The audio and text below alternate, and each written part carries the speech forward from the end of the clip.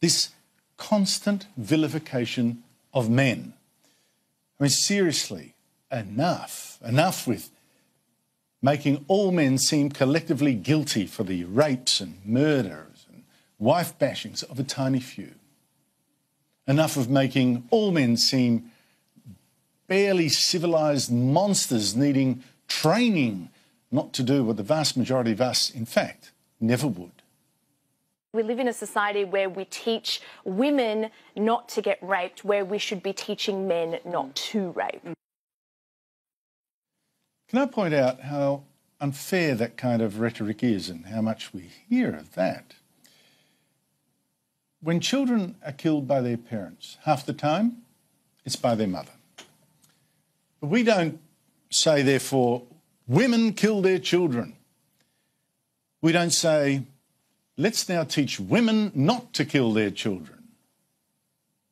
No, we don't smear the vast majority with the sins of a few. We say instead, some women, a tiny few, are child killers. They are not the typical woman, but the aberration. But you would never guess from some of the fashionable hate speech now against men that the same mercy applies to them. Now, here's just one example. I could cite so many more.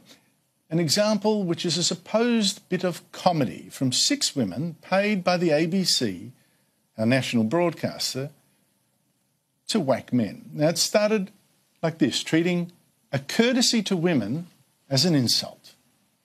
Thanks, men, for holding the door open for me. Otherwise, I'd just stand outside in the rain for hours. Now, actually, holding the door open for a woman is an insult? It's not an insult. It's actually exactly the kind of cultural signal to men that even a feminist should welcome, because it is a ritual act of humility to acknowledge that men, being generally stronger, do have a special responsibility to use that strength to protect those physically weaker, even to defer to them. But those ABC women hadn't finished attacking this argument that most men do actually protect women. Thanks, men, for not listening to us when we say no. You know I'm not strong enough to know what I want or to fight you off. Thanks to all the men out there for so many domestic violence calls. It keeps me in a job. Thanks for protecting us from men. Men. How strange, I thought, watching this video.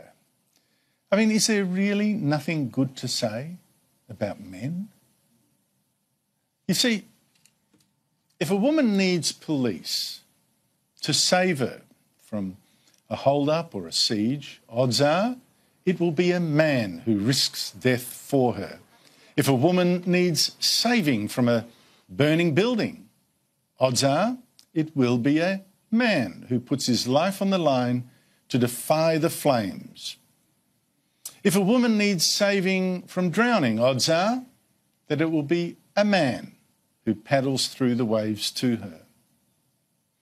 If a woman needs her children snatched from extreme danger, odds are it will be a man who volunteers to save them and even dies in the attempt. Now, true, many men do have a restless ambition and a will to power, some even an ingenuity, and from some that has produced evil. Yet, if a woman needs penicillin to save her life, it is a man she should thank for discovering it. If a woman must drive somewhere, it's a man she should thank for inventing the first affordable car. And on it goes. If a woman turns on the lights, it's a man she should thank for taming electricity. If a woman loves books, it's a man she should thank for the printing press. Of course, men don't expect or demand such thanks, of course. Nor do men usually complain about generally dying earlier or working longer or paying more tax. And we certainly don't make films denouncing all women in turn as needy or ungrateful, that would be unfair. And that would be sexist. Besides, some of us still believe that that kind of whinging is what can only be excused when it comes from weaker people. Some of us have still got to stand strong, okay? While those others, they glory in their victimhood, lovingly count their wounds, complain and blame. Sure, some of us men may now and then sigh, but in the end, it is still in the nature of most men to protect and to serve. And that's one big tick for men.